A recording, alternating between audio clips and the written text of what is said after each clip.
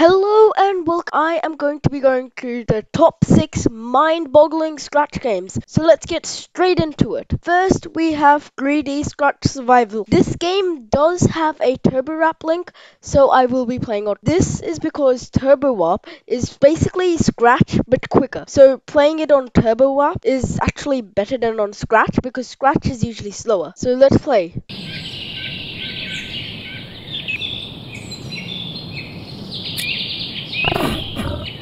So as you may have seen, I have just gotten a wooden log, and you can see that this game, it's actually really clear and is well made. You can see the shadows, the textures, the writing, the way it looks, as put in a lot of effort.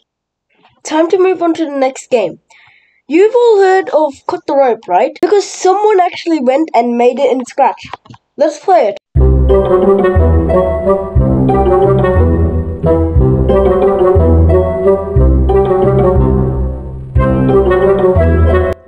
You may see that the look of the game looks exactly the same as the actual game. Well, now we'll move on to the next game, which is a cool game called Santa vs. Robots.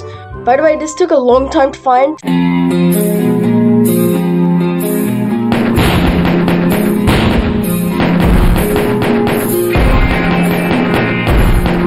As you may see, the game is really well made.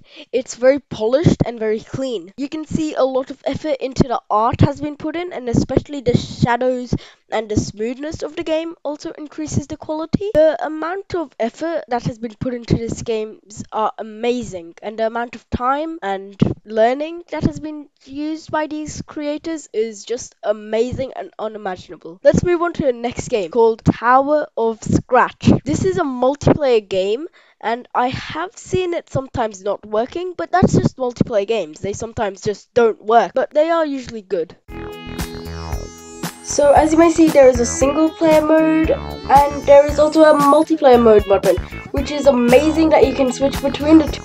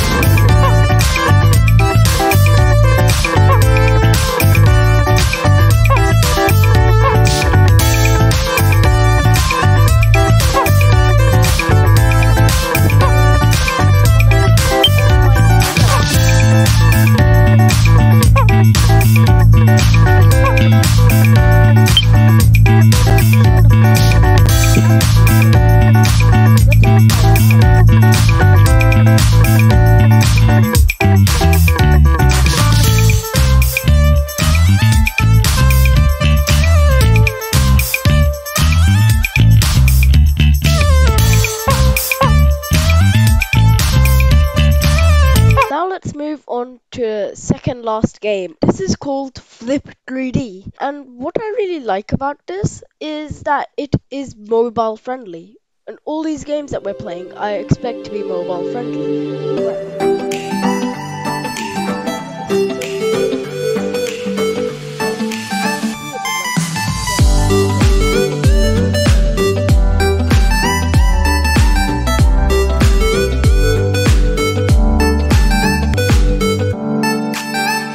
Now for the last game, we have Upside Down, a platformer. If you have stayed with my channel for a long time, you know I like platformers.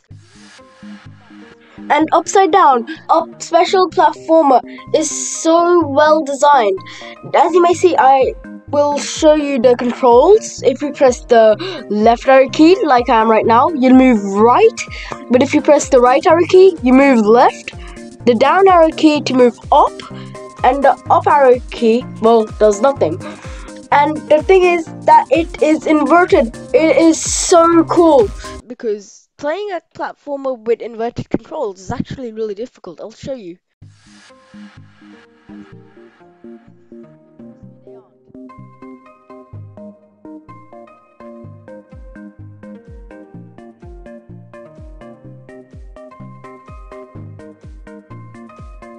YouTube thinks that you might like this video. See if they're right and watch it. Bye!